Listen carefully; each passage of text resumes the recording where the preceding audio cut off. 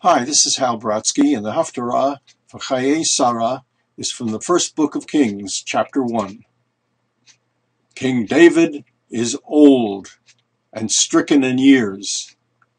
Abishag attended the king, but he never felt warm. And you can see that King David is slightly blue in the face.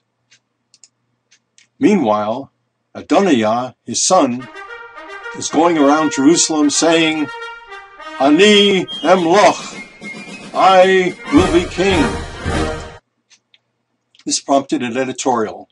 Who will succeed David? A struggle between two factions in Jerusalem for the crown. Adonijah is the oldest surviving son of David. As such, he is by tradition justified in claiming to be the rightful heir to the throne. However, we cannot endorse him. While his father, King David, is suffering from the infirmities of old age, Adonijah goes about entertaining himself and his followers, saying he will be king. His behavior, no doubt, is related to his upbringing. Never in his life had his father rebuked him. True, he was a good-looking child, but that was no reason to forego disciplining him. Tzadok the Kohen, Natan the prophet, and Shlomo were not invited to Adonijah's festivities. This may be an ominous sign that they will be purged from the new regime.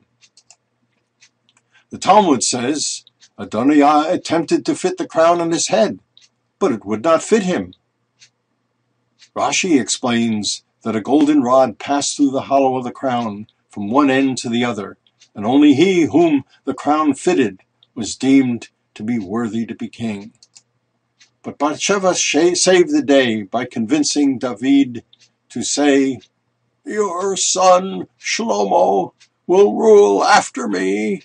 I will carry it out this day.